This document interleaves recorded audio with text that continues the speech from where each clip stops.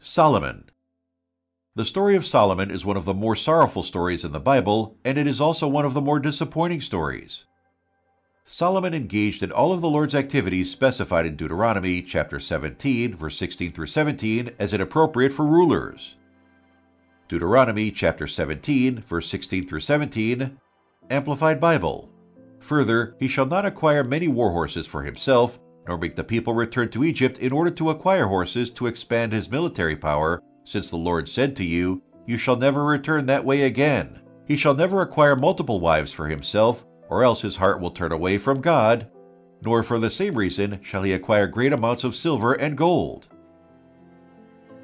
He amassed wealth in the form of Egyptian horses, silver, gold, and wives from other countries.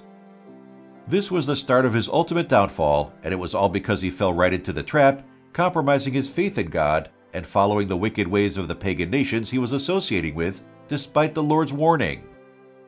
1 Kings chapter 9, verse 4 through 7, New American Standard Bible. As for you, if you walk before me as your father David walked, in integrity of heart and honesty, acting in accordance with everything that I have commanded you, and if you keep my statutes and my ordinances, then I will establish the throne of your kingdom over Israel forever, just as I promised to your father David, saying, You shall not be deprived of a man on the throne of Israel. But if you or your sons indeed turn away from following me, and do not keep my commandments and my statutes which I have placed before you, but you go and serve other gods and worship them, then I will cut Israel off from the land which I have given them, and the house which I have consecrated for my name, I will expel from my sight. So Israel will become a saying and an object of derision among all peoples. Solomon, as a result, lost God's blessing. Solomon may have been as young as 20 years old when he ascended to the throne. He was given an incredible opportunity. The final account of Solomon's life, however, is one of disappointment. 1 Kings chapter 11, verse 1 through 3, Amplified Bible. Now King Solomon defiantly loved many foreign women along with the daughter of Pharaoh, Moabite, Ammonite, Edomite, Sidonian, and Hittite women from the various nations of whom the Lord said to the Israelites, You shall not associate with them, nor shall they associate with you, for the result will be that they will turn away your hearts to follow their gods. Yet Solomon clung to these in love. He had 700 wives, princesses, and 300 concubines, and his wives turned his heart away from God. Solomon's polygamy was first a problem because it was contrary to God's initial plan of one man and one woman being united together. Second, marrying these women from neighboring nations was clearly forbidden, as God had warned that such women would turn the hearts of the Israelites away from following their gods. Solomon, unfortunately, ignored these facts hundreds of times. The extent to which Solomon disobeyed this crucial command is astounding. His wives converted him to idolatry exactly as predicted. 1 Kings chapter 11, verse 4 through 8, New American Standard Bible. For when Solomon was old, his wives turned his heart away to follow other gods, and his heart was not wholly devoted to the Lord his God, as the heart of his father David had been.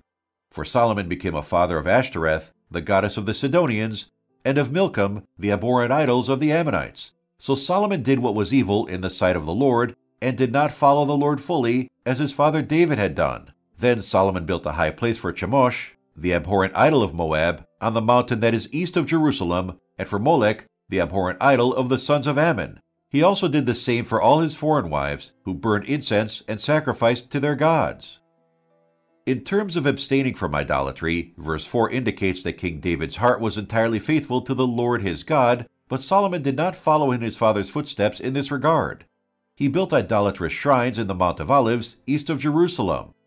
So the Lord said to Solomon, Since you have done this, and you have not kept my covenant and my statutes, which I have commanded you, I will certainly tear the kingdom away from you, and will give it to your servant. However, I will not do it in your days, only for the sake of your father David, but I will tear it away from the hand of your son. Yet I will not tear away all the kingdom, but I will give one tribe to your son for the sake of my servant David, and for the sake of Jerusalem, which I have chosen. He now declared that, as a result of Solomon's idolatry, the kingdom would be taken from him and given to one of his servants. It would not, however, take place during Solomon's lifetime, and not all 12 tribes would be taken from the house of David. Solomon's son would receive one tribe. 1 Kings chapter 11. Then the Lord stirred up an adversary against Solomon, Hadad the Edomite. He was of royal descent in Edom. F. We know very little about Solomon's death. He left behind a son who was a bigger fool than he was, and a country that was deeply divided. We're curious if Solomon ever returned to the Lord.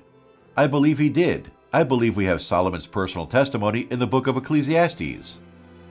He came to the conclusion that the Lord is the true answer to experiencing joy in one's life. How did history's wisest man turn away from God? How could a leader whose talents and singular focus had previously made him the talk of the world deviate from his calling? The same temptations that Solomon faced are faced by every other leader today. When we arrive, it's easy to lose our desire for growth and greatness because we've met our objectives. How quickly we reach a state of contentment, and how quickly we begin our downward spiral. Take note of how Solomon perceived the deterioration process. Distractions. He wandered from his call to lead and be a beacon to the nations. Adversaries. God rose up adversaries to guide him back to his priorities and call. Number 3. He got preoccupied with himself rather than his calling, which is a sign of self-absorption. Number 4. The absence of God's presence, symbolized by the removal of his anointing. Number 5. The pursuit of pleasure. As time went on, he grew even more preoccupied with his personal satisfaction. The vacuum was number 6 on the list, and it took him ultimately tiring of his aspirations to realize that he was empty.